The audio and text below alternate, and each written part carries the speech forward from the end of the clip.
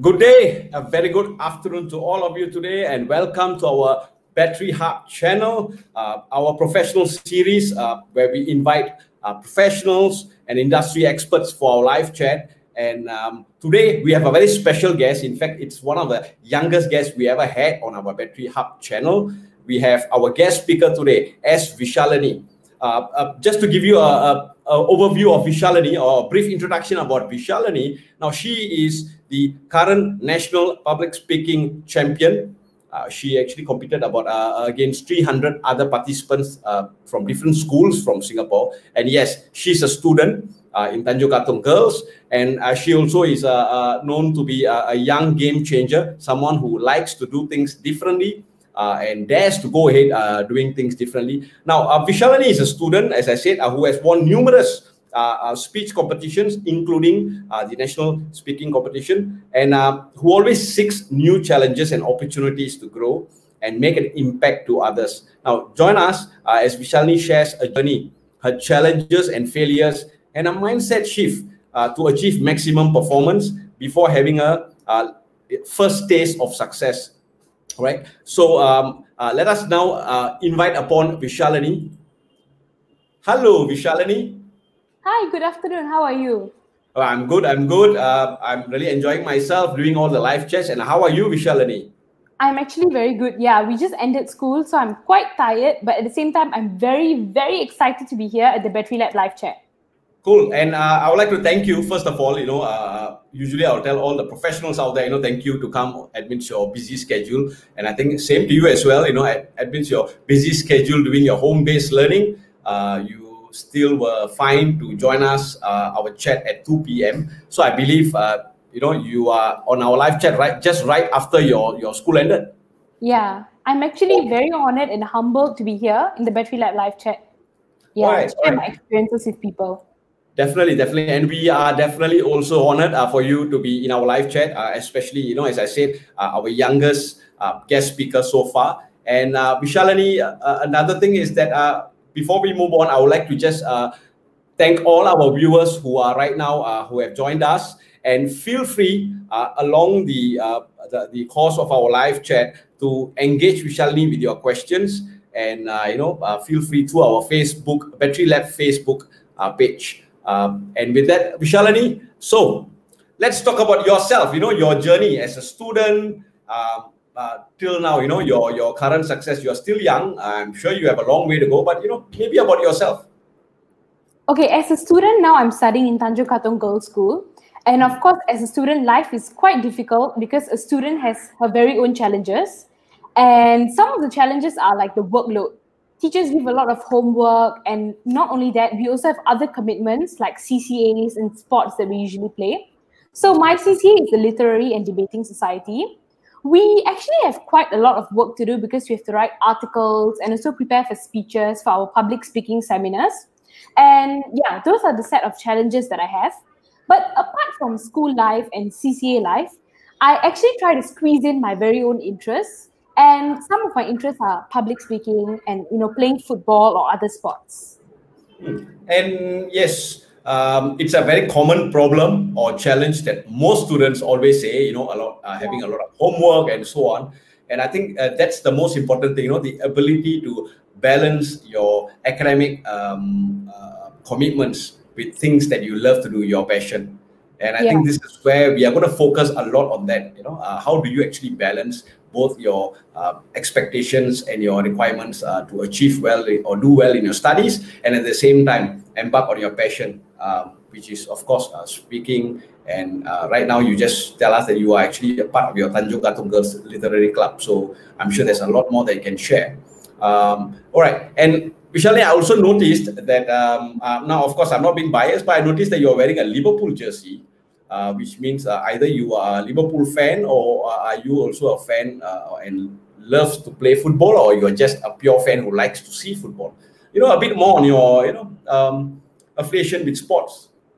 Okay, actually, you're right. I am a great Liverpool fan. I always watch their games. I never miss a single game at all because I'm a true blue Liverpool fan, and this is the truth. So what happens when the games, sorry, so this is an important question. So what happens if the games are like 4 a.m. in the morning? I'm sure they are those 3 a.m., 4 a.m. games on a working day or schooling day. So how do you do that? Okay, so I try not to miss games as much as possible. And if I have to wake up at 4 a.m., then I wake up at 3:45 a.m. and start preparing to watch the game because I'm actually a true fan. Okay. And to watch the game and all that, I have to wake up early and also go to school, right? So Yes. the thing that I actually do is sleep early. So I manage my time well. After school, I come back home and I try to finish my work as soon as possible so that I can rest early and prepare myself for the game at 4 a.m.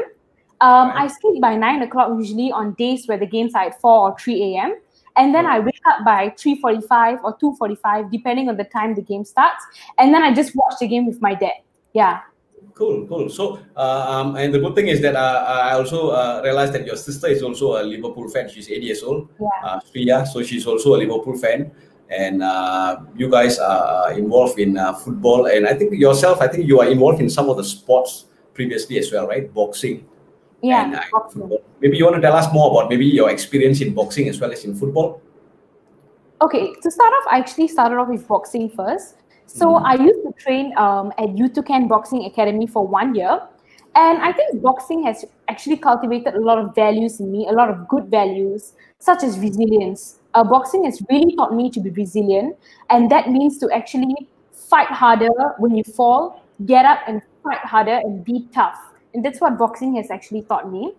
Okay. The thing that actually changed my life and really improved me from boxing is that whenever I used to face challenges in the past, before I joined boxing, I used to think that if you can't solve your problems, then you should immediately ask for help without even trying to solve your problems.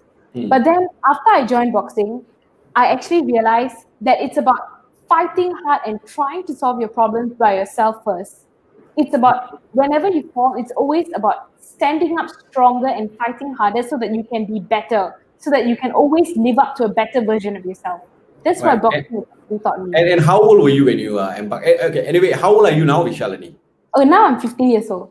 15, so you were in Sec 3. And how old were you when you first, started boxing?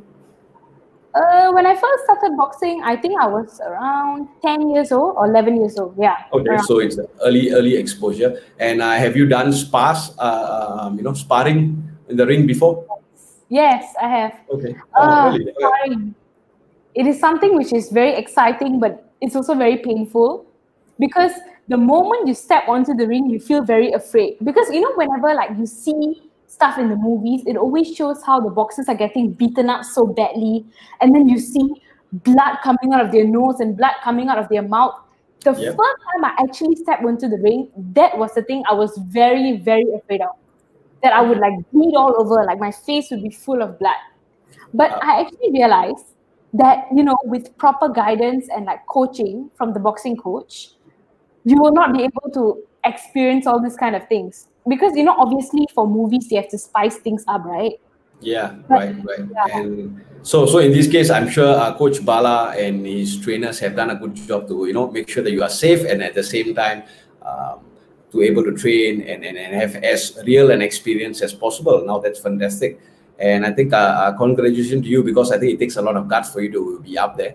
And I also realized that you had actually had 1 or 2 technical sessions with our SEA Games boxer, Leona, before. Yeah. I saw some of your photos. So I think that would have been a great experience. And what about football? Are you involved in any football engagements right now? Yeah, I'm actually part of the F17 football club together with my younger sister. So apart from the F17 football club, where we usually go for Saturday sessions to train with our coaches, I actually play with my sister and my dad at the park. But now because of the circuit breaker situation, I'm not able to like do this kind of training at the park because of how the fields are actually closed and all that. So we're not able to train. But the one thing that I really, really miss most is training. Yeah, I actually love training football and all that with my family. Yeah, so I'm really hoping to get back to training soon. Cool. That's great to know. The passion for sports, and it's great to know that because surprisingly we had an interview with R. Sasikumar in our last session, and we were focusing on sports, national football and so on. So in this case, it's always good to know that as much as we were talking about your achievements in speaking, but I think sports had played a big part in terms of building you up at a very young age. So I think that would have really helped you a lot in terms of your mental resilience and your exposure, I believe. Yeah. Right. Yeah. As we move on, let me just say hi to some of our guests or our viewers. Hi, Jackie. Thank you so much. And sending our regards to me and Visha. Oh, I have an old friend, Venu. Excellent and proud of you, Iron Lady, specifically to you, Visha. Thank you, Venu. Great to see you after a long time and have comments from you. Thank you, Venu, again. And Kevin, thank you, Kevin. Visha, compliments to you. Great confident speaker at a young age. Well done. Thank you. And keep your comments coming in. Any questions to engage Visha, please do so.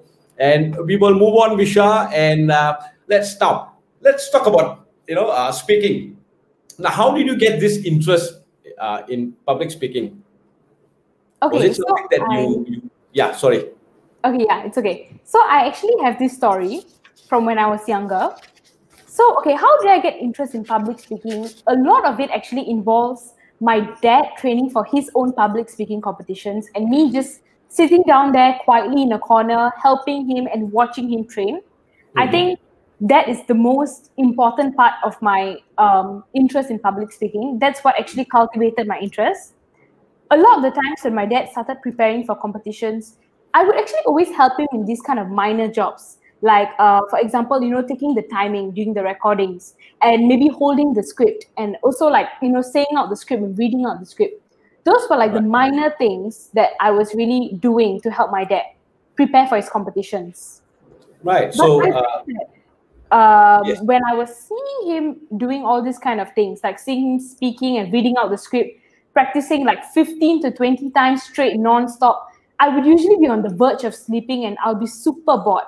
But what actually kept me going was more than his script, I was seeing his body language, seeing the way he actually communicated with me because I was the only one in front of him during the practice sessions. So I would always see his body language and his movements. And that really made me feel like, hey, speaking is not only about your voice, it's not only about the words that you say, but a lot of it actually involves your facial expressions and your body language.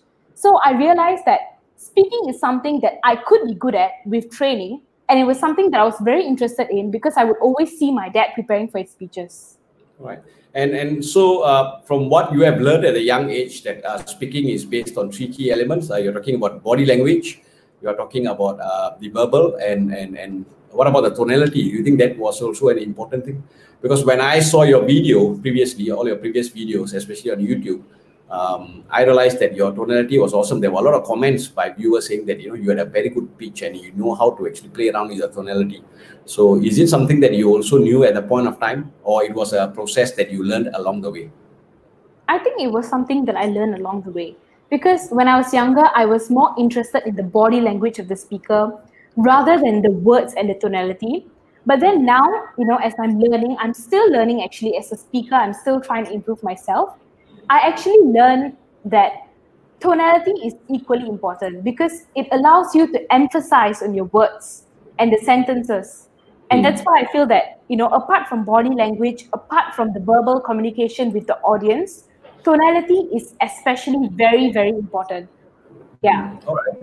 Okay. So, Vishaleni, as you were saying, that your interest came about when you saw your father preparing for competitions and so on. Now, maybe just another question I would like to ask you, more specific to this is, but I'm sure that you had some kind of interest in speaking, but what was your motivation?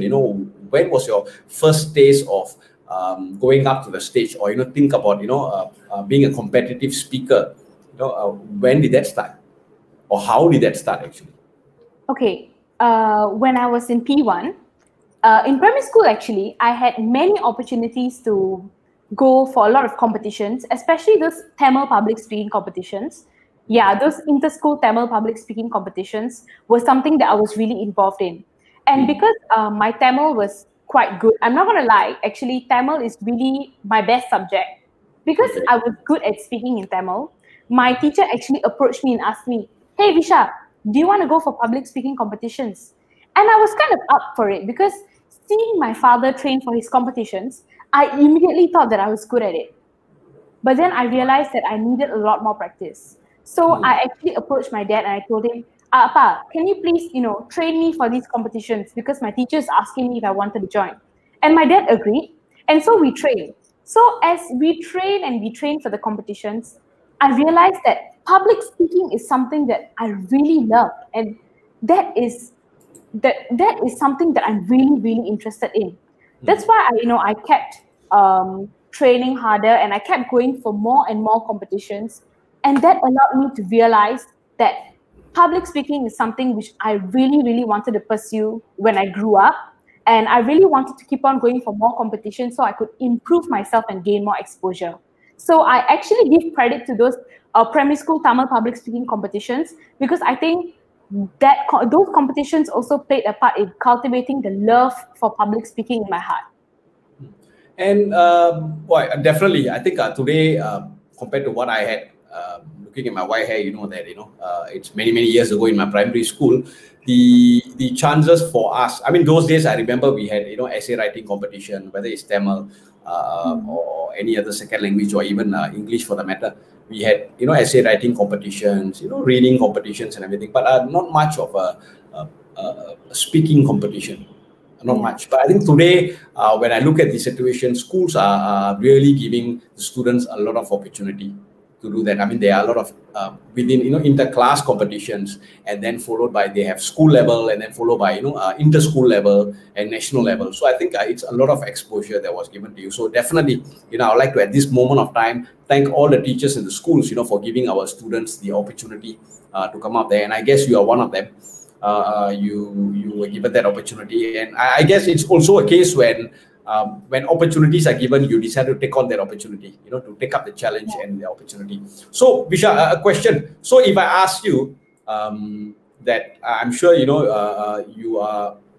had an interest in speaking at a young age, you were exposed by your father, but if given a choice, or if I ask you this question, that are you a good speaker because of your natural talent or because of hard work? What is the weightage you will give between talent and hard work? Okay, natural talent, I would say 15%, or maybe, okay, let's just say 20%. And hard work, I would give it a 80%. All right. Because I feel that, like, even though you have the natural talent, nothing can ever beat hard work. Because the harder you train and the more you gain exposure by going for these kinds of competitions, the more you will get better at speaking. Because speaking is something that you can't expect to be good at from the start. It is something that you need a lot of practice. You need to communicate with the audience. You need to see yourself standing on the stage, and you need to visualize yourself speaking to the audience. That's when you will actually get better. All right. Okay. Yeah. Thank you. I would like to just take some time, Visha, to ask some questions that our viewers have for you. But before that, I would like to say hello to some of the viewers. Hi, Zubi. Thank you so much for joining us in the chat. And hello, Vanan. And Visha, compliment for you. Well done. Keep it up and charge ahead. And we have Shruti. I think she looks like your friend. So hi, Visha. She says hello to you. And we have another comment by Venu again. Hi, Venu. Welcome back. And a humble and hardworking lady, a great inspiration for young women. Right? We will definitely come into that, being an inspiration for others. I'm sure you have some things to share in that topic, and you can definitely be an instrument of change. Keep soaring for greater heights, Vishaleni. And thank you so much, Venu. Now, we got two questions for you. Now, one of the question is, hi, Iskandar. Now, here's a question. May not be in terms of, but it's sports related. Now, how would you inspire other young game changers? And would you consider starting a movement for young changers? Would you like to share? Maybe is there anything that you would like to do in future, or would you like to keep this question for later? Actually, I'm okay with answering the question now. Okay, sure.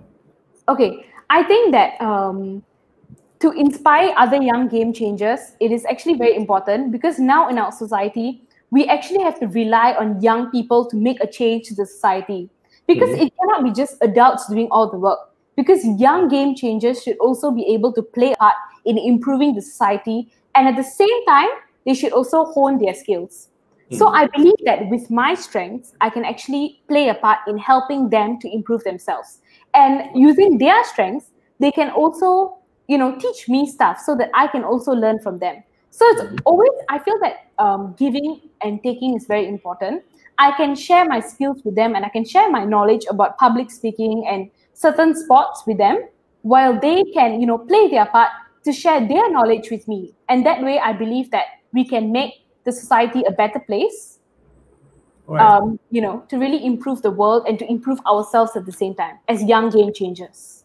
Great, great. And there are a lot of questions in regards to the young game changer, which I will definitely get into the details in a while, in the later part of our interview. We have another question. Now, before I go into Zubi's question, there's another question by Iskandar again. It's sports related. Vishal, would you consider changing a football team you support? Before you answer this question, I think your parents have done a good job to, inculcate the correct values to choose the right team. I think it's excellent. But again, we have a viewer telling you that maybe would you like to change the team that you support. So what are your thoughts about this? Would you change the team that you support at this moment, which is Liverpool? Of course not. I would actually not change the team that I would support. I would always support Liverpool forever. But I would like to ask Mr. Iskandar if he would like to change his team that he would like to support. So would you like changing your team and start supporting Liverpool? Because I think that by supporting Liverpool, you'll never make a mistake. Yes, it seems like the way the questions are going, I think soon Liverpool, S.Vishaleni will be representing to recruit future supporters for Liverpool. So, Iskandar, I think S.Vishaleni has a question. You can think about it. We have another maybe 40 minutes of the chat to consider, joining her as part of the Liverpool support team. So you can consider that. Thanks for the question, Iskandar, and thank you for answering S.Vishaleni. We have another question from Zubi. Thanks, Zubi, once again for your question. Visha, how do you think the digital world will support your speaker aspiration in future? I think that the digital world is very important right now, because even during this circuit breaker period, a lot of us actually rely on technology to help us, go about our daily lives. So I believe that if we can stand in front of an audience on the stage as speakers and present our speech to actual people sitting down there, then of course we can try presenting our speech to people through the digital platform. I think anything is possible. Even, through these live chats that Bettery Lab actually, starts, and Bettery Lab actually invites professionals around the world and around the country to actually speak with them and interview them. I believe that these kind of digital platforms will really help to change the world, because we can reach out to many other people. Because when we are standing on the stage and we are speaking to a particular group of audience, we can only impact the people that are sitting there with our words. But when we go through the digital platform and we use the digital platform, then I strongly believe that we can impact many other people around the world. We can even, allow international people from other countries, like, on an international platform, to listen to our speeches and, listen to how we speak, so that we can learn from them and they can learn from us. Yeah, I think the digital platform is extremely important. Wow. Thank you, S.Vishaleni, and I think you were very right. It's a good question, Zubi. In fact, right now, if we look at the last 2 months, we've been seeing that first of all, we have a lot of people going into the digital or social media platforms. There's a big rise in people, visiting the social media platforms, and we can all notice that there are a lot of live chats going on, a lot of activities in the digital space going on right now.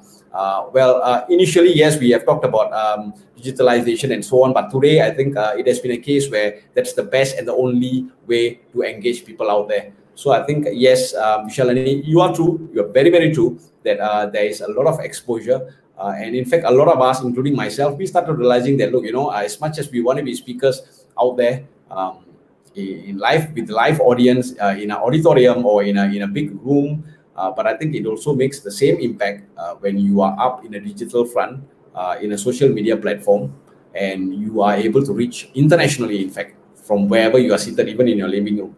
Yeah, thank you so much. And Zubi, I hope that answers your question. But we will definitely be going into details or deep dive into the area of how S.Vishaleni would like to use digital platforms for her future plans as a young game changer. We will definitely go into that. All right, Visha. So we will move on. We have very good engagements, a lot of questions for you, in fact. So we will be going through as we are moving on.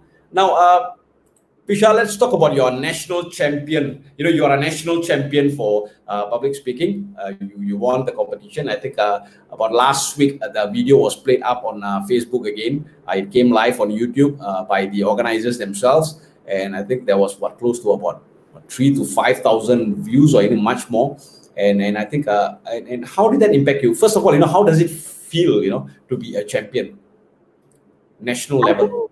It feels very exciting to be a champion on a national level, actually, because I believe that becoming a champion is not only for the position or for the title that you receive, but it's about using your victory to actually impact lives out there. All right.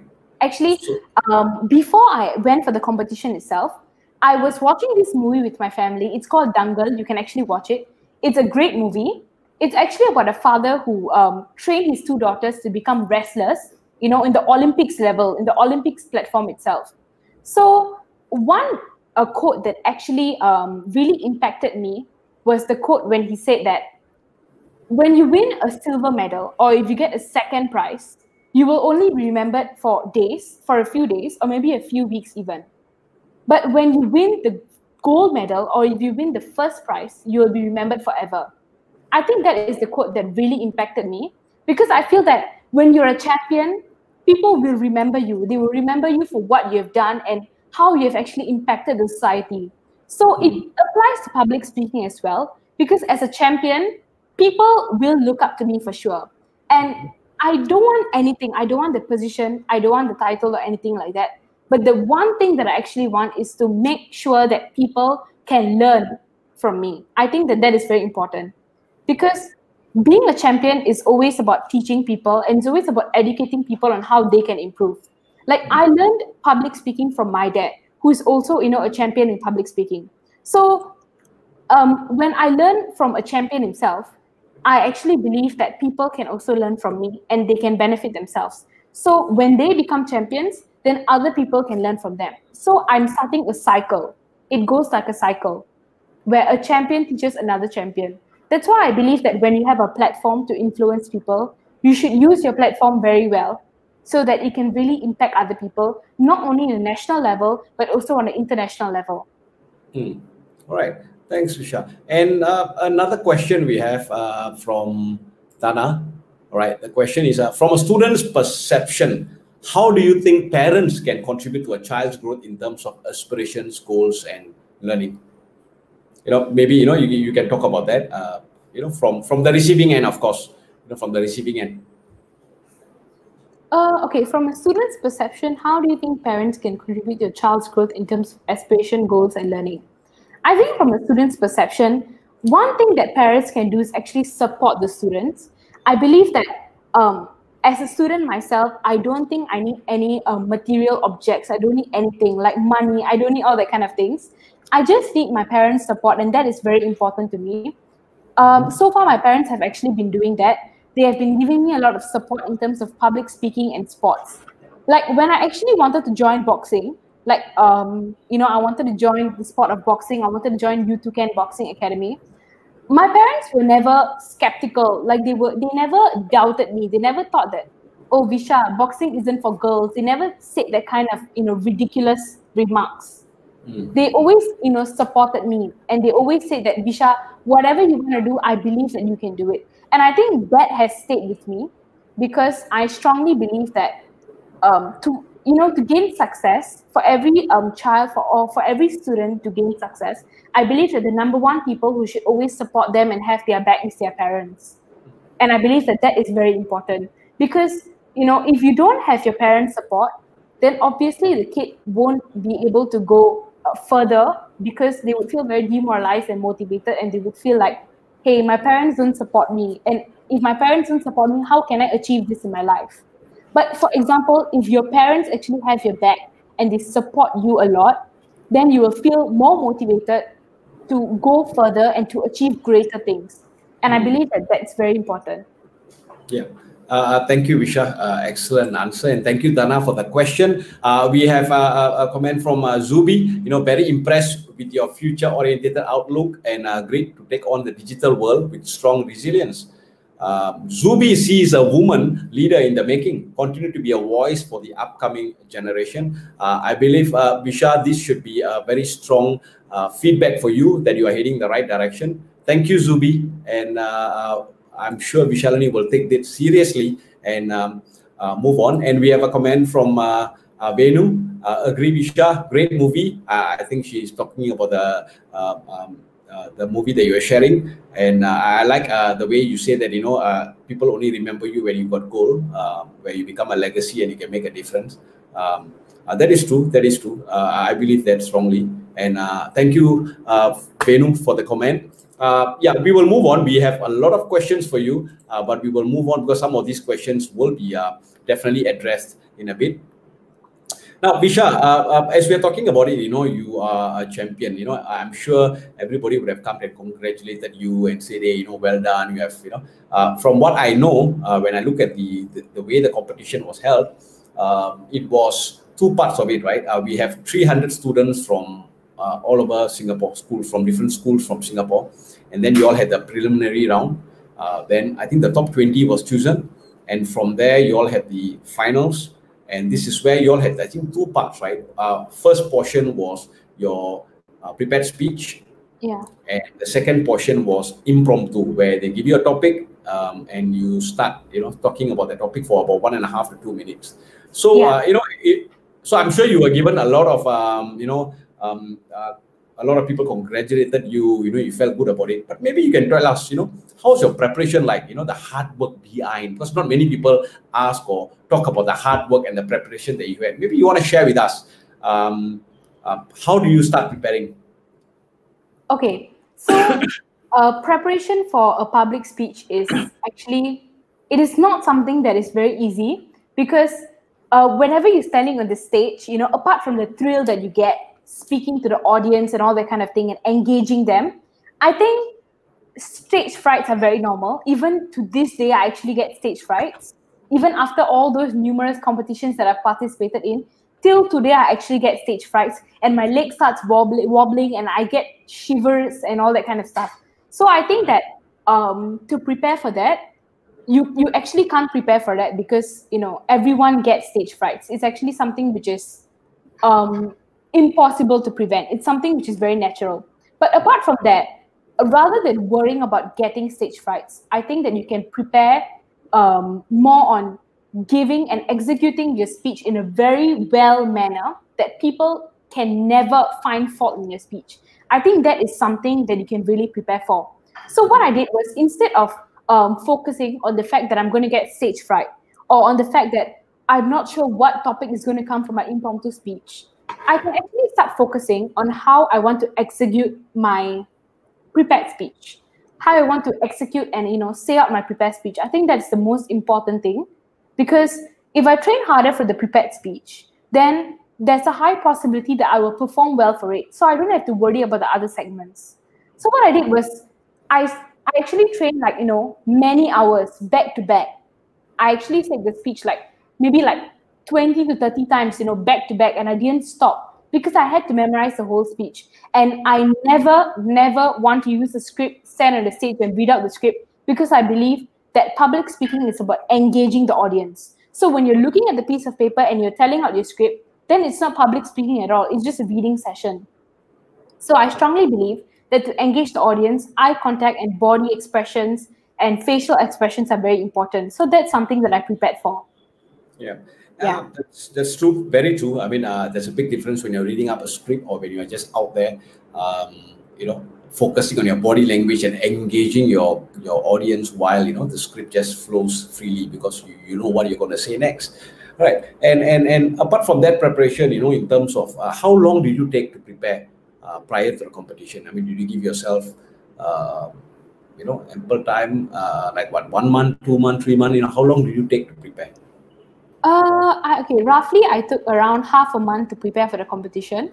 Right. Yeah, because the competition was on October. So October is usually my exam timing. So that's why it was quite stressful because of the fact that I had to juggle my exams together with the competition. So it was actually a huge stress on me because I also had the expectation to perform well for exams. At the same time, I really, really wanted to win the competition. So I was quite stressed on both sides because I wanted to achieve both. I wanted to do well in both my academic performance as well as the competition itself. So I believe that it's not about the amount of time you have, but it's about what you do with the given time. So in that 2 weeks, I really maxed out the 2 weeks after my exams. I actually started focusing on how I can prepare for the competition so well that I forgot about the fact that weekends even existed. So my training was every single day. I actually prepared myself back to back every single day. I said the script many times. I actually looked at myself in the mirror and I started talking to myself. It basically preparing for public speaking competition just became like facing the mirror and talking to myself and preparing for the speech. So that's basically what it was. Yeah, and the last time when you were sharing about your experience as a speaker on the Zoom session with some of the other students, I also heard you say that you were made to wake up at 3 a.m. in the morning and start rehearsing your speech out of that. Well, was that a planned way of training, or it was like you just wake up and get yourself prepared anytime? What was the reason behind that? Okay, the reason behind that was that because I had to prepare for two segments. And for the prepared speech segment, I actually had to memorize. So if I have to memorize the script, then 2 weeks, I believe that it isn't enough time because I had to memorize speech. I had to include the body expressions, the body language, as well as the tonality and the facial expressions. So I felt that 2 weeks actually wasn't enough. All But right. then, this idea came to my mind. What if I actually, instead of sleeping all the time, what if I actually woke up early at 3 a.m. to start practicing? Yeah, I think that's what really motivated me because all I wanted to do was win the competition. So I had to wake up at 3 a.m. and I just had to stop sleeping and just wake up and start practicing for the competition because that was my priority. And I felt that in those 2 weeks, my priorities really changed because sleeping and resting wasn't my priority anymore. Even though after exams, students just want to rest, they just want to watch Netflix and they just want to sleep, right? But if I really wanted to win the competition, then I had to realize that I had to buck up, I had to pull up my socks, and I had to wake up at 3 a.m. So if I have to wake up at 3 a.m., then I have to wake up at 3 a.m. because there are no other excuses that I can give. No, I can't hear you.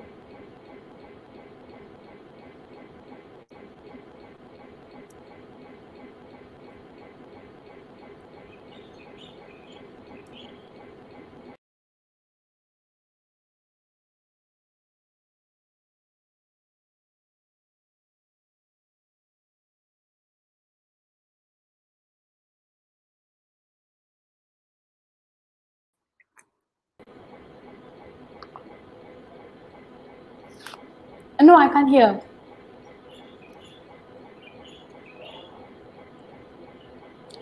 No.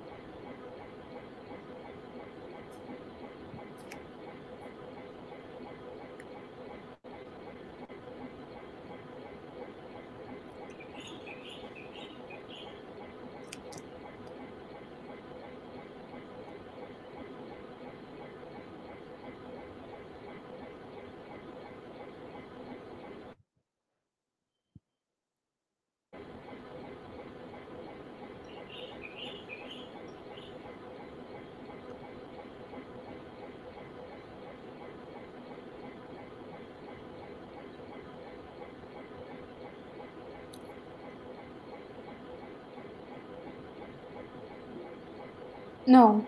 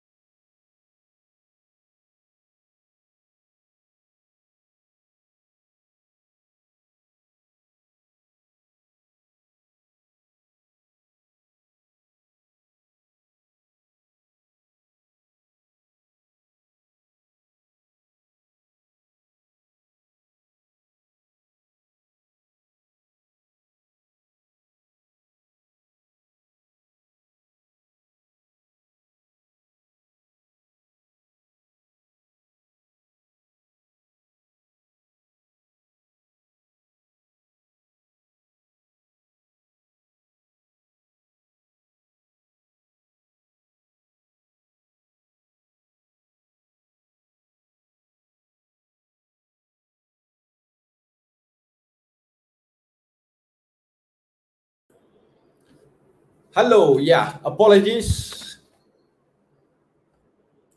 And hi, Visha. Hi. Yeah, welcome back. Welcome back. Apologies, all.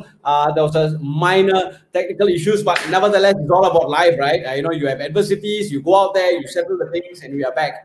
And yes, Vishaleni, coming back to your question, right? So, what were the challenges that you faced? You were telling us that you used to wake up in the morning, at 3 a.m. In fact. Sorry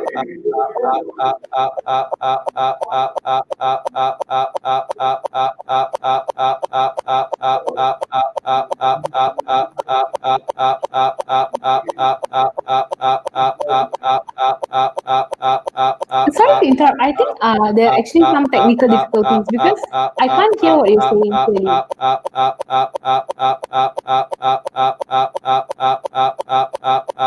Because like what you said earlier keeps on repeating. Yeah, the same word keeps repeating. So there's like an echo.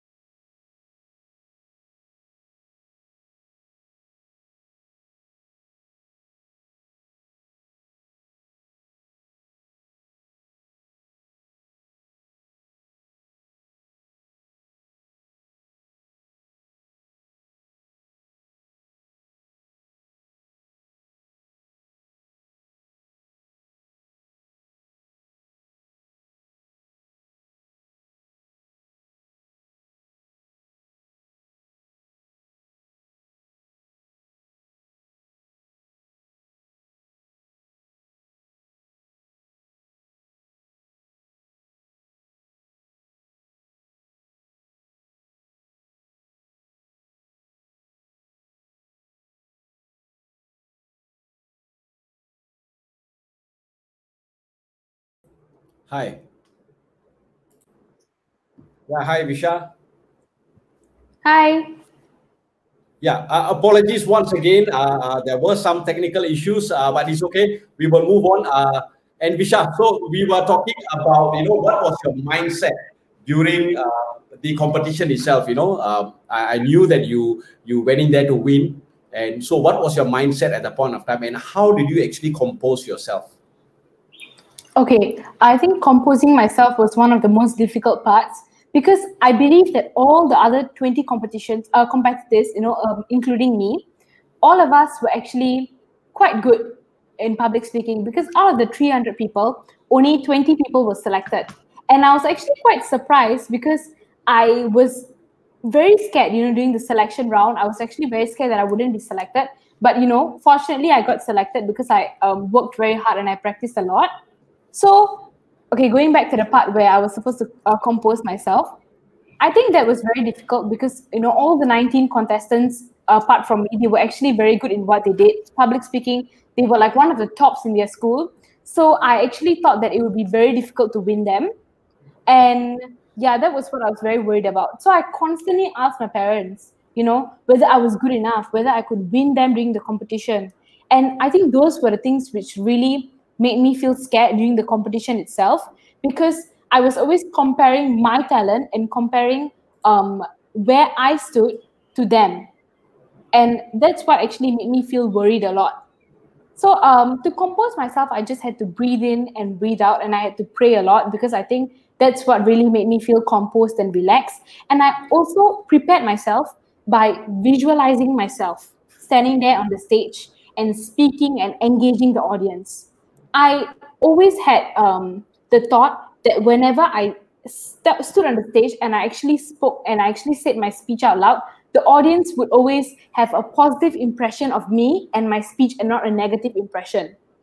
Right. I think that throughout the preparation for this competition and when I actually presented this competition this speech in front of my CCA members, for the trial round and the practice rounds in school itself, there were a lot of positive comments, but at the same time I actually received quite a bit of negative comments because my speech was about empowering youngsters and telling them that somebody else's opinion does not have to become their reality. And that is actually a quote by Mr. Les Brown, a very renowned public speaker. So I think that a lot of comments that I got were like, "This speech is too cliche," or maybe you should act your age and say a speech which relates to youngsters and something like that. I think that I was worried about the negative comments that people would have of me and the negative impression that people would have of me after listening to my speech. But I think that my parents' support and encouragement actually made me feel that I was good. It made me feel that I could win the competition. And one thing that I learned from this experience is that we should never let the negative thoughts and the negative opinions of people flood our mind. Because once we let the negative thoughts and opinions of other people flood our mind and occupy our mind, then we're just going to be more demoralized and discouraged, and we're not going to be able to do what we plan to do. So the most important thing that I learned from this experience is that we should never let the negative opinions of others hinder our path and hinder our goals. Because if we do that, then we're going to lose focus and we're going to go out of track. Yeah. And there was once where I actually let the negative comments hinder my mindset, and it actually did not have a good outcome because I did not do well for that particular competition at all. But I think that at my age, it's supposed to be a learning stage because I'm still learning and I'm still young. So I still have many, many more years to go, and I believe that I can learn more as I go for more competitions like this. Yeah. And thanks, Visha. I think it's a very important point, not only for youngsters or students, but I think including business owners or even adults like myself, that it's important to decide or to have non-toxic people beside us and choose what we want to take in. If you think that certain comments from people are negative, are trash, I think it's important that we are able to decide what is the information that we want to take in and what are the information that we want to just leave it out. I think that is a very important point which goes across all different ages. at different stages of our life, in fact. So that was a very good point. And thanks, Visha, for that. I really think that was very spot on. Now, another thing is that, of course, as we all talk about, you also shared about a specific failure you had, in a particular competition. Now, what are the struggles, because as I said, when there's achievements, when we have achievers out there, people always talk about the achievements they have done, but that's just one milestone. But I think before an achievement is done, I think there are a lot of struggles, a lot of hard work, a lot of failures, a lot of humiliation, that happens. So in your stage, because of your exposure, what are the kind of struggles? You did share that, a lot of comments on naysayers. But what other struggles and challenges that did you have during this preparation of your speech competition? I think that, before I start sharing about my struggles, I would just like to say something. Most of the time, when people actually see you win a particular competition, it could be maybe a sports competition, or it could even be a speech competition like myself, like how I won the particular speech competition. A lot of people start assuming that you were already good from the start. But that's actually not the case, because people don't see like the struggles that you had to go through and all the obstacles that you had to go through and all the obstacles that you had to overcome in your pathway to become the champion that you are. So I think that I had many disappointing and even embarrassing moments in my whole public speaking journey. And one of it was actually one Tamil public speaking competition, which I took part in when I was P4. Though that competition, I was supposed to actually dress up as a Tamil historical figure, as an Indian historical figure actually. Her name is Kannagi. I was supposed to, dress up as her, and I was actually supposed to say a speech and talk about her life, and how she's empowered many women, not only in India, but also in an international level. So I had to talk about that. And then it was also like a costume dress-up competition, because I also had to dress up like her. And I wasn't even prepared for the competition. I didn't prepare well enough. And I was also very afraid, because I was scared that the other contestants could do better than me and the other contestants could win me, and I wasn't as good enough as them. So I think those were the things that really hindered me at the moment. And I was so embarrassed, because when after I actually said the speech and after I actually talked about how Carnegie empowered many women, the judge actually just told me on my face that I was not good enough and I wasn't going to make it to the next round, and I was not even going to win the competition. I think that was something which really hurt me the most, because I realized that the judge only told me this because I wasn't even prepared for the competition. I didn't even prepare well enough for the competition. And I think it taught me many things. First thing, it taught me that you should never let these kinds of disappointments actually get to your mind. And you should never use these kind of disappointments as a reason to tell yourself that you're not good enough. You should always take these negative things and these obstacles that you face in your life as a learning point and as a learning challenge. When I was P5 or when I was P4 and I had this competition, the Carnegie competition, which I was talking about, I actually immediately thought, and I had a negative impression of myself, that I wasn't good enough, that I was never going to win another public speaking competition ever in my life because I failed this particular competition. But let me tell you something, that is not the truth, because it's always about improving yourself. Even after that competition, I actually cried a lot. To be honest, I cried a lot because I knew that I wasn't going to be able to win that particular competition. But I also didn't realize that there was so much more to my life. There were so many other competitions that I could win, and this was not the end. There was something I didn't realize when I was P4, because I think I wasn't matured at that point in time. But when my parents actually spoke to me and they showed me the other opportunities that I could experience in my life, I actually believe that this competition wasn't the end at all, because there were so many other things that I could look forward to in life. So I think the most important pointer that I can learn from this is, one failure does not mean the end. Just because you failed once doesn't mean you're going to fail all the time. But the same thing happens when you think like this. Just because you win once doesn't mean you're going to win all the time. So if you win once or if you fail once, it doesn't mean anything. It just means, and it still means, that you have to keep pushing and working harder than you used to before. And that's what I learned in my life, because I'm still learning now. And, as I learned and as I age, I'm now 15, right? So as I grew up, I'm also learning many more things. And now that I'm 15 years old, I'm actually learning from the adults around me, from my parents, from my relatives, from my friends, from my teachers. I'm learning from all of them that this is not the end. I have so much more that I can achieve in my life once I grow up. So I should always stay motivated, keep motivated, and work hard. Cool. We got a proud of you, Visha, from Madam Kalyani, Panja. Thank you so much. We have a question, Visha, from Benu.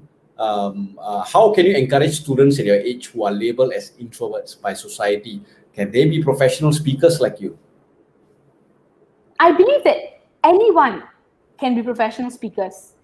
You don't have to be cut out. You don't have to be born an extrovert to be a professional speaker, because there are many extroverts out there who they can make friends and they can talk. But there are also many introverts out there who are better speakers, who are better public speakers than the extroverts out there. So I believe that even if you're an introvert or extrovert, you can always become a great public speaker by training and working hard.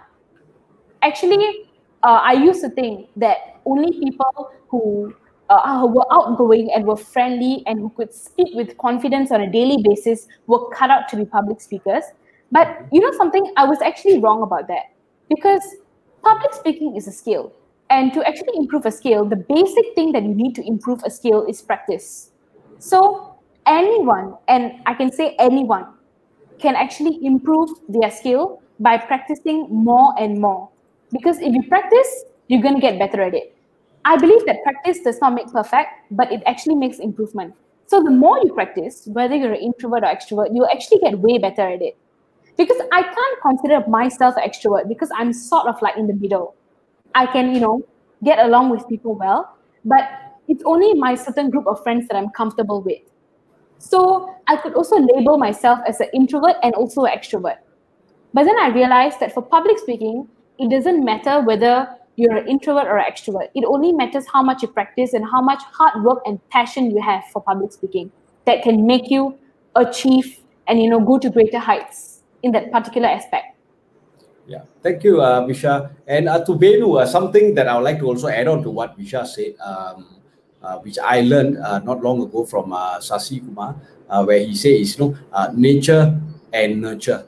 Where yes, there are some who could be extrovert and they are able to naturally, have the talent to speak well and everything. But I think a lot comes in the way they are being nurtured, the exposure for them, the practice or the hard work that they put in. I'm sure anyone, I believe, as what Visha said, can be a good speaker. And once they have the confidence, they build their confidence, they have platforms where they go there, they showcase, it becomes more of a motivation for them, an intrinsic motivation for them to do better. So thank you, Visha. I think it was a very good question by Venu, and thank you so much for your answer. And Visha, we will move on so that now that you are champion, and you also highlighted that, these competitions are actually just a benchmark for you. It's like a journey for you. It's not the end. Doesn't mean you win a competition, you become a champion, and that's it. I like the part when you say that, never think that you are the best and you are already there, because complacency will set in. And that is usually the downfall for many out there, from your experience in terms of observing others and through your readings and so on. So what's next for you?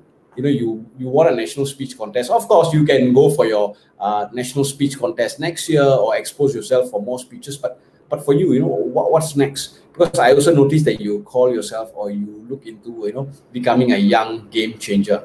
So, so what's next? Okay, what's next for me? Yes, I can actually, go on to participate in like several public speaking competitions. But I believe that my life shouldn't have to revolve around school, CCA, and just participating in public speaking competitions. Because I believe that success means helping people and improving their lives. That's what I actually strongly and genuinely believe in. That success, it means that making improvements to other people's lives while also making improvements to your own life. That's why I strongly believe that I would like to start a movement to actually help students my age to improve not only in public speaking, but also other aspects and other things that they're interested in. For example, some students, public speaking might not be their cup of tea. And for them, they might be more interested in sports. They might be more interested in other stuff. Like, for example, they would like to go into poetry and writing and that sort of thing. So I believe that if each of us garner on our strengths, on our respective strengths, then we can become greater. We can become bigger than we think that we can be. Because I believe that we should always rely and depend on each other's strengths, because when we work with each other as a team, then we can achieve more than as compared to working alone, because teamwork brings you to greater heights. So I would like to start a movement to help young people just like me to improve their lives and to also go to a higher level so that they can also become a game changer, just like how I aspire to be a young game changer. Right. So, I will say the young game changer is more of a movement that you like to begin. That's your next journey. Interesting, very interesting. Something that's coming up from a 15-year-old, and you have clearly proven that age is never a matter in terms of making a difference. And would you, a question from Iskandar? Now that we're talking about game changers, right? How would you inspire other game changers, and would you consider starting a movement? While you answered the question for the young game changers like Greta Thunberg, I think it's something that you have already answered this question. But the question I like to have to add on to Iskandar's question is, what inspired you, to go in this path? Usually, if you win a competition, you see yourself as a national champion. I'm sure it's like, hey, I'm a national champion. I'm getting recognition. I would like to go for more competitions, get more awards. But what inspired you to want to start a movement like a young game changer? Is there any specific thing? Because before we go on, one thing I realized about you is that most of your speeches, right?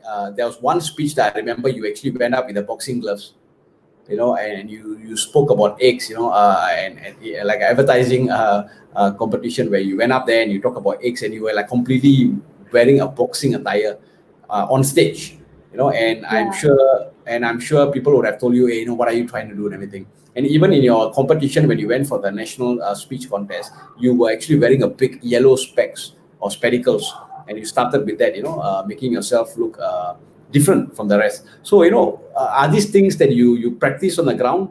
Why do you do those things? Is this something that you want to do differently? And is this why you call yourself or want to start a movement of young game changer? Okay. Firstly, I believe that a game changer is someone who does things completely differently from what normal people would do. So you're not abnormal, but you're sort of abnormal. So you kind of do things that normal people wouldn't dare to do in the first place itself. So I think that being a young game changer is extremely important, because it allows you and gives you an opportunity to do things differently and look at another perspective. I mean, why would you want to focus on the same thing if you could go on a different path and you could achieve different things than people would normally achieve? I think that's something which we should really explore and we should really look into. And I believe, okay, Greta Thunberg is someone who focuses a lot on climate change, but I'm more of a person who would like to improve people's lives in a way where they use their own skills to improve themselves and improve other people around the world. So, for example, my passion is public speaking, and I would like to motivate people, motivate other students, especially, in my age group, teenagers, I could say. I would like to motivate them to use their strengths to improve the world. As in, academic and education is very important. Academic qualifications are very important because it's the tool to bring you to the next level. But I believe that apart from academic qualifications, there's another very important aspect, and that is called skills. Because skills, if you don't hone those skills and you don't improve those skills, then they won't be useful to you. They won't be useful to you in your future. So I believe that as a young game changer, I would like to motivate others to look at another perspective apart from their education, apart from the academic aspect. Focus on the things that they are interested in. Focus on the things that they are good at, so that they can improve their lives and they can also improve the lives of others around them. I think that is very important. Oh, that's great, Visha. I'm seriously inspired by your thought process of making use of your passion, making use of your strength to make an impact. And coming from you at such a young age is definitely inspiring. And now that you say that you want to be the game changer, you want to encourage and inspire people out there, young people out there, younger generation within your age group out there. So what can we expect? We had a question from Zubi. Are you going to use any digital platforms to start something to engage these students? How do you intend to do that? Social media platforms are like a big thing nowadays. They are like a fad, they're like a craze nowadays. So I believe that apart from just posting pictures about our lives, we can actually make use of these platforms to motivate others. Like, for example, I have an Instagram account. And, using this Instagram account, I actually post videos about my public speaking journey. And I also, let people have a sneak peek into my life, my daily life. So I believe that by using these kinds of social media platforms, I can actually make a difference to people. Because, when you are just talking to people directly, you can only impact a small group of people. But when you are using these kinds of social media platforms, then you can also impact people on an international level, on an international platform, because there is no limit to anyone from a particular country. Like, when you're using social media platforms, people from other countries can see your posts, people from other countries can see your videos. So I believe that we should really make use of the social media platforms that we have. And not only that, I think that as a part of my Young Game Changer movement, I would like to start a YouTube channel to basically maybe upload videos or live chats interviewing other youngsters my age who have a different passion from me. Maybe I love public speaking. Maybe they have a passion in sports. I would like to interview them so that they can share their experiences, their obstacles, and their successful journey with us and also with other students around the world. So I hope to garner the support of many other students from around the world and even in Singapore so that we together can impact many, many people's lives. That's awesome, and I think this is something that I feel is a very awesome initiative to start your own channel, a YouTube channel to engage youngsters. So it's basically by us for us kind of a channel where you invite students and let them share their experiences. Now, I would like to take this moment to all the parents out there, in fact, all our viewers out there. I think for those of you who think, look at your parents, look at your kids, look at your friends, who have kids out there, students, maybe the age of from 9 to maybe 16, 17. If you think that they have a certain passion and talent, they don't have to be a champion, but they have the talent. They are doing something innovative. They are capable of, maybe inclined to music, and they are doing something extremely good. Please, you can PM me, and I can always link you up with Visha.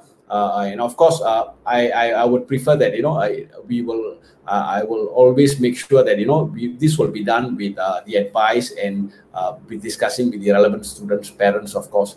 I think feel free to message even to Bettery Lab or to myself, PM me personally, so that I can link you up with Visha. And once she starts the platform for the Young Game Changer, I believe then you all can actually straight away or directly engage Visha.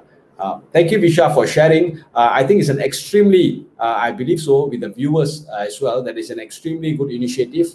And as what they always say, you never know whether something is good or it works until you try it.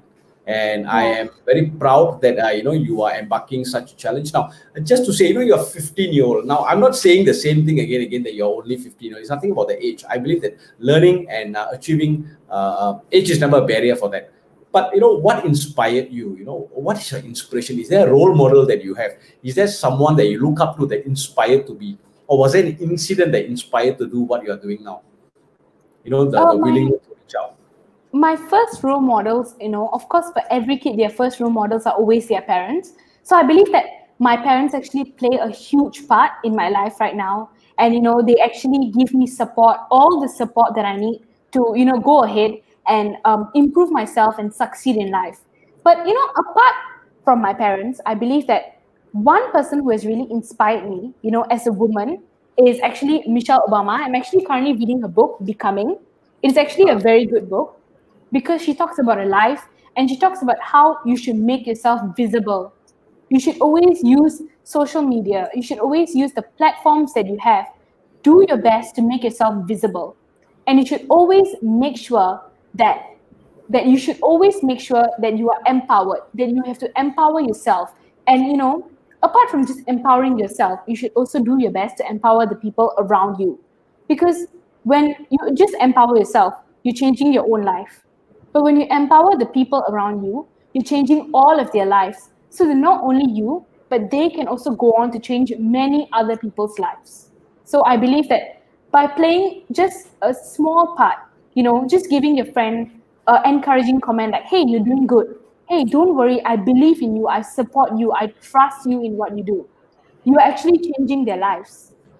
I believe that just by doing this small thing, you can empower them to believe in themselves so that they can make other people believe in themselves. And this is a cycle that will carry on and on and on and on. It will never stop. Because as long as you empower others and they keep on empowering people, the world will become a better place. Well, great. And for those of you, for viewers, and I think including Visha, if you're aware, there's actually, I think, a documentary of by Michelle Obama, The Becoming, on Netflix itself. Yeah, there is. So for those of you who do not want to read a thick book, you can actually take a look at the documentary itself. It is quite, I did manage to see the documentary. It's definitely awesome. And I think you definitely have awesome idol for yourself, Visha, and as you know what Zubi and a lot of the viewers have said, you definitely have the cut to be the next, to lead, the next generation of leaders. So and I like your initiative that you are doing. A comment by Sharifa Maimona, a great vision, Visha, inspiring book to emulate. Thank you, Sharifa. Thank you so much. And as we go on, Visha, so we can expect soon a YouTube channel or a live chat that will be coming up from you, and we can expect and we hope that we have parents and many students coming forward so that we can actually have this to share. Now, I have another question asked you. So, Visha, at this age, if you are given a platform, an open platform to speak and share this, would you be willing to come forward? Yeah, of course, I'll be willing to come forward to share my experiences and share my journey, like the successful things that I've experienced, as well as the downfalls and obstacles that I face in my life. Because I strongly believe that a lot of people can learn from my journey, and I can learn from a lot of other people's experiences. Because in my life, I'm actually not just learning from myself. There are many people around me, like my parents, my relatives, my teachers, and my friends. They have actually inspired me to be who I am today. So I actually give them the credit. And I would actually love to share not only about myself, but also how these people around me actually inspired me to be who I am today, so that I can also motivate others. Because I believe that when you want to be inspired and when you want to succeed in life, you should not only focus on yourself, but you should also focus on the people around you. Because the people around you and the environment that you are in will determine who you will be in the future. Because of course, you will get the support from the people around you. So obviously, they will play a part, in your future and all that kind of things. So yeah, I would like to share my life experiences in an open platform actually. Oh, great. Definitely, we hope that we will be seeing you a lot more soon. Definitely in many platforms. Now, Visha, it's a question. What do you want Vishaleni to be remembered for? Okay, Vishaleni. Okay, I want Vishaleni to be remembered as a person who always followed her principles, because I believe that I try as much as possible, because I'm still learning and I'm still 15. I try as much as possible to live a principle-centered life. So, I try to not let all those negative comments actually, flood my mind.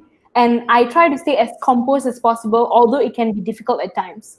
So I actually want Vishaleni to be remembered as a person who really sticks to their values and succeeds, in their life with the help of the values that they follow and the help of the values that she trusts in. And not only that, I think the most important thing that I want Vishaleni to be known for is actually being a young game changer. Because a young game changer is a person who dares to do things differently from what other people would normally do. So I want Vishalini to be remembered as a person who dared to do things in a different way, who dared to look at at different things from a different perspective, so that she could be special and she could also motivate others to look at things in a different way, in a different perspective, from a different mindset, so that they, along with her, along with me, can also understand the different view of things in life. Because if all of us look at things from a single way, from just one manner, then we are just focusing on one route. But if we look at things from different routes, from different perspectives, then we are experiencing not only one thing in life, but many, many things in life. So I believe that we should always focus on the different things around us and not only on a single pathway. We should always try to be flexible with the way that we're thinking in life.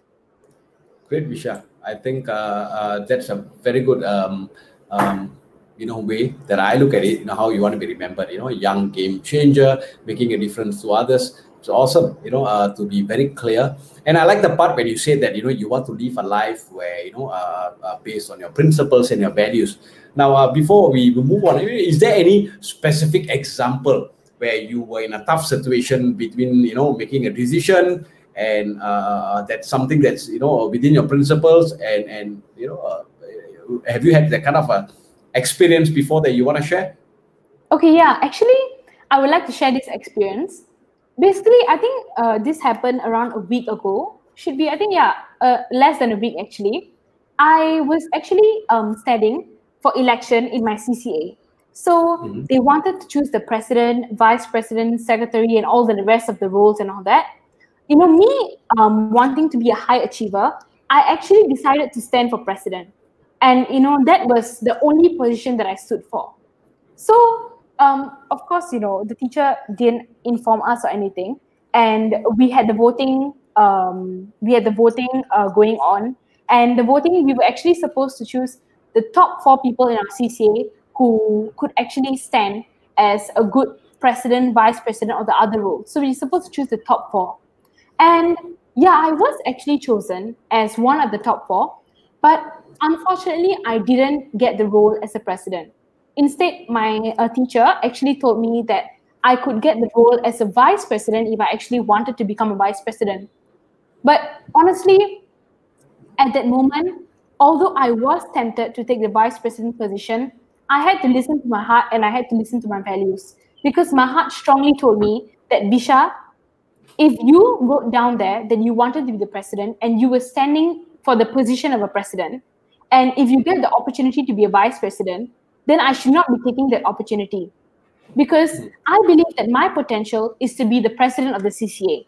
And I don't want to shortchange myself and the CCA by becoming a vice president, because I believe that I'm capable of achieving so much more and that I can make a difference to so many people if I was the president of the CCA. While, of course, being a vice president is also good, I believe that I could have done so much more if I would be the president of the CCA. So I felt that, I didn't want to shortchange myself. I didn't want to shortchange the members of my CCA. So I decided to, tell the teacher that I didn't want any positions in the CCA because I felt that I had the potential to be the president. But honestly, even though sometimes, after like 1 or 2 days after I decided that I didn't want any positions in the exco at all, I actually, had this thought in my mind. I actually regretted, like maybe 1 or 2% of my mind was telling me, hey, Visha, you should have just taken the position as a vice president. Why do you give up such a great opportunity? But then I believe like the 99% of my part of my mind was actually telling me that, Visha, you did the right thing. Because if you believe that your potential was to be the president of the CCA, then you should stick with being the president of the CCA and nothing else. Yeah, you should stick with your potential. Visha, yeah, just a question, Visha. So, now that you shared this, was it the case that because you did not get the appointment of a president and that's why you didn't want to take up the vice president role? because it's quite important, because the last thing we want to is actually put across or to believe that you should never accept a second position, or you should never expect that if you don't get what you get, you will not take on anything else. I think we don't want to put out that kind of a wrong message. So was it because of that, or was there more because of the way things were done? Because you did say that there are some things that were not told to you. So Yeah. why not take a president or vice president role? I mean, I felt that if it's because somebody else's can take up the role because of voting, then fine, you can take up the vice president role. So why couldn't you just take on the vice president role? The reason why I didn't take up the vice president role, because I personally felt that the voting system was incorrect. I personally felt that because I wrote clearly, on my application that I wanted to stand for president. While actually in my CCA, the rest who stood for elections, no one actually stood to be the president. It was only me who stood to be the president.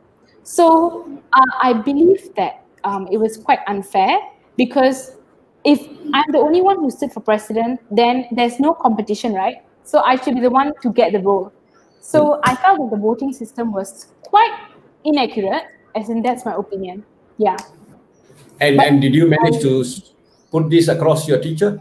Yeah, I did, of course, because I believe that, as a teacher, you should always give them the respect that they need, because of course they're older than you, and they are people who educate you and they help to improve your lives. So you should never put across a message in a disrespectful manner. You should always be respectful towards them. So yeah, I actually expressed my feelings to my teacher, and I told her that I was not too comfortable in taking up the vice president position. But of course, I would contribute to, the CCA as a normal member by going for competitions, by, doing my daily work as CCA member, and of course, supporting the EXCO. Because all the people in the EXCO, the president, the vice president, all of them are actually my good friends. So I don't have anything against them. And, we are actually on friendly terms now, because I believe that there's so many things that I can look forward to in life, and this is not the end. So Vishal, looking at it, you were saying that you can do much more just taking up the role, if that's the case. So is that one of your trigger point for you to start thinking, hey, I can make a bigger impact to the world, to more than just a CCA? Is this one of the trigger point why you are talking about, or you thought about Young Game Changer initiative or movement? Yeah, because I think that a presidential role, or any position in, any position like a president or vice president, it is just a title given to you. You're just a leader. It's just a title given to you. But I believe that just by being a normal person, you can achieve so much more, and you can improve so many people's lives around you.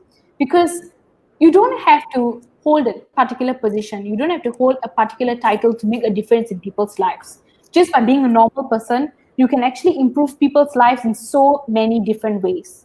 So I believe that, a leadership role doesn't only have to be involved in CCAs. You don't only need to be in a CCA, You have to make a difference in people's lives outside of CCA, outside of the boundary that you're in.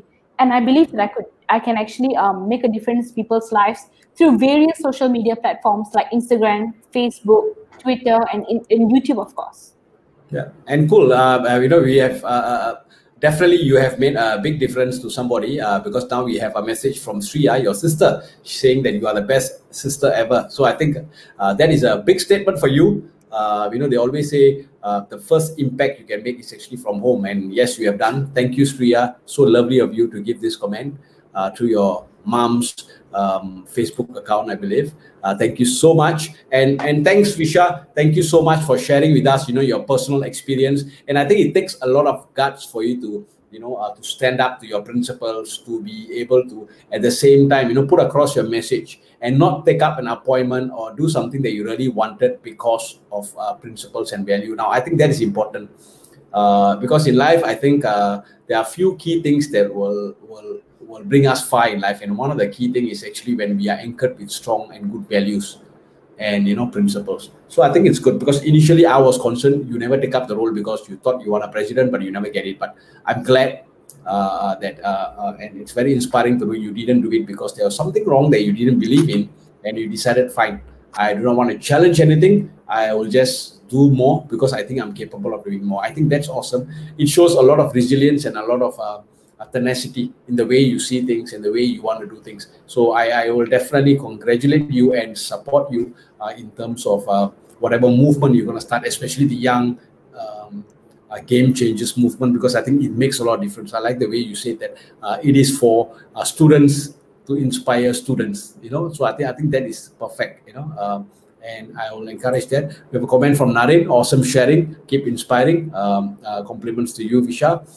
We'll go now. We have already taken about 1.5 hours, Visha. So maybe of course there are a lot more questions I have for you, but I think at this point of time, in view of time, maybe any parting words for our viewers, especially students and parents who are currently engaged in our chat, Visha.